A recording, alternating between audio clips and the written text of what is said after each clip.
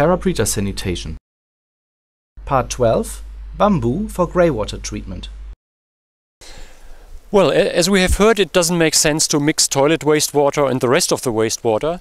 And when we find new solutions for toilets, it is of course also necessary to treat the rest of the wastewater, and that is what we call greywater. That's all the wastewater from washing clothes, from the kitchen and showering, washing and so on.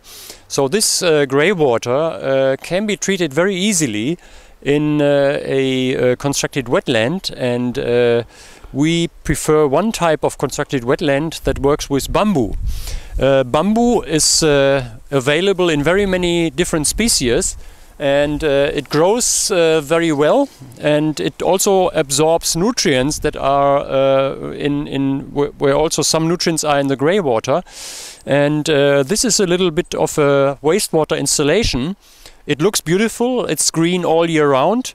It produces wood and maybe usable also as fuel. And the wastewater will be used to irrigate the bamboo. And it must be fed only maybe every 3 days, once a week, so that the bamboo does not die off. It doesn't like to be wet all the time. So we make several of these installations and distribute the wastewater from one to the other. And with that we can have a highly productive reuse of the wastewater. And with this we have the combination of a beautiful green spot in the neighborhood and treating the greywater at the same time.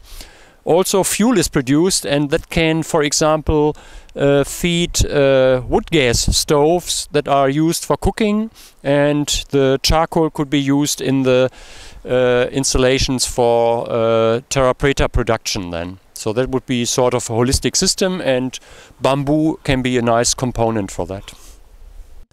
If you're further interested, please click on some of these flickering subjects.